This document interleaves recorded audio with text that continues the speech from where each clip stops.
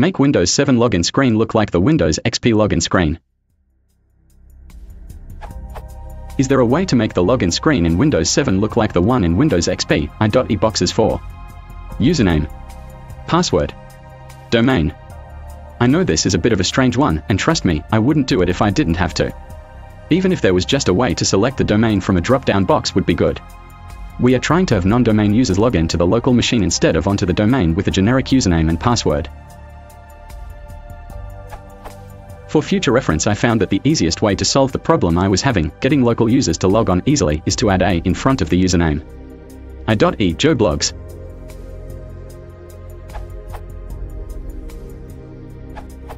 According to this thread, it's not possible because both Windows Vista and 7 does not use the old msgina.dll file that provided the said dialog box.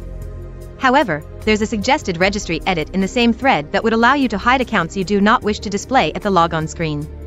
Edit. Apparently I didn't do a complete search. There's an open source project called msgina which might help here. It requires .NET Framework version 3.5 SP1, and it has an LDAP authorization related plugin. However, support for Windows 7 is still pretty much a work in progress. Edit 2. Another possible solution in the works. Someone is porting their custom Gina to a credential provider suitable for use in Vista, and possibly Windows 7.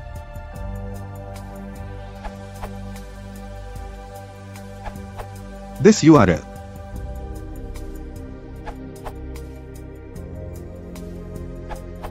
I'm the guy behind Parlint.com, pointed out by Lexec. I'm working on the back end, and my work will not help you bring back the XP look, sorry. Getting credentials from a user is handled by a credential provider. There are samples in the LastS platform SDK. If you choose to go down that path, you will end up doing this. Build a credential provider that informs loginui.exe of the field you need. Fill those fields with data like a list of domains. When notified that util was filled out, serialize the credentials for lsas.exe to handle. If it is just a matter of rearranging the look of the logon screen, Microsoft samples will give you a good head start. But I would, and I'm sure you have by now, consider the benefits you will get out of that work, considering maintenance and all. Even